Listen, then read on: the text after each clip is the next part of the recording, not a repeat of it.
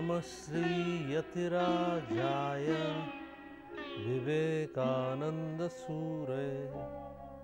सच्चित्सुखस्वरूपाय स्वामिने तापहारिणे। স্বামীজি লিখিত, স্বামী বিবেকানন্দ লিখিত একটি বিখ্যাত গ্রন্থ রাজযোগ। এই রাজযোগের যে বইটি, সেটি ভারতের সনাতন যে যোগ দর্শন, সেটির ভিত্তিতে আধুনিক দৃষ্টিভঙ্গিতে লিখিত। মনকে সংযত করতে গেলে আরো কিছু অবলম্বন দরকার। শরীর সবল হওয়া দরকার, সুস্থ হওয়া দরকার। তাই জন্য বলা হচ্ছে আসনের কথা, সঠিকভাবে বসা। সঠিকভাবে বসলে তখন মনও সহজে সংযত হয়। বলা হচ্ছে প্রাণায়ামের কথা। প্রাণায়াম অর্থাৎ নিঃশ্বাস প্রশ্বাস সংযত হচ্ছে। তারপর প্রত্যাহারের কথা বলা হচ্ছে, অর্থাৎ মনের যে চিন্তার স্রোতটা বাইরের দিকে প্রবাহ, তার সেটিকে ধীরে ধীরে নিজের কাছে টেনে আনা। রাজযোগের সূত্রে আমরা তাই দেখতে পাই, প্রথম সূত্র যোগঃ চিত্তবৃত্তি নিরোধা। সমুদ্রের যেমন তরঙ্গ আছে, ঢেউ আছে, সেরকম মনটাকে যদি একটা সমুদ্রের মতো কল্পনা করা যায়, এখানে অনেক চিন্তার তরঙ্গ ওঠে। এগুলিকে বলে বৃত্তি।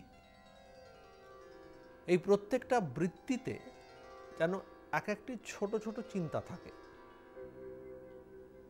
আমি রাস্তা দিয়ে গাড়ি করে যাচ্ছি,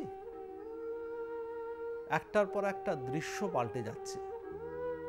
প্রথমে আমি দেখলাম একটা বাড়ি, তারপর একটা মানুষ, তারপর একটা অ্যাডভার্টাইজমেন্টের বোর্ড। তাহলে মনের মধ্যে চিন্তার যে ঢেউগুলো পর পর পর পর, প্রত্যেকটা ঢেউতে আলাদা আলাদা বস্তু এসে জমা হচ্ছে বা উদয় হচ্ছে। কিন্তু মনটা যদি একটা বস্তুতে নিবদ্ধ করা যায়, এটিকে বলে ধারণা, তখন অনেকগুলি বৃত্তিতে একই বিষয় আনতে হবে।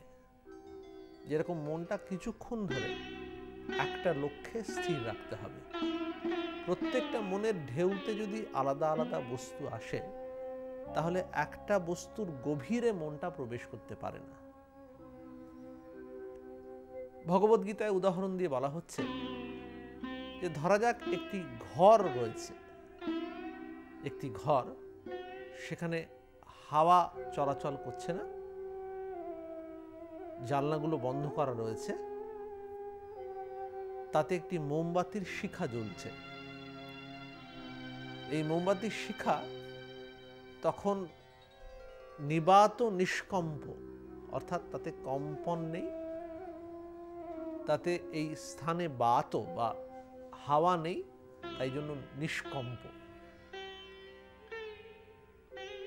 কিন্তু যদি এমন হয় যে ঘরটিতে হাওয়া যদি চলাচল করতে শুরু করে, তখন মোমবাতির ওই শিখাটা কাঁপতে শুরু করে। আমাদেরও সেরকম, যখন মনের মধ্যে নানাবিধ চিন্তার উদয় হয়, তখন সেটি স্থির হতে পারে না। বাসনার যেন হাওয়া এসে এই মনটার স্থিরতাটাকে নষ্ট করে।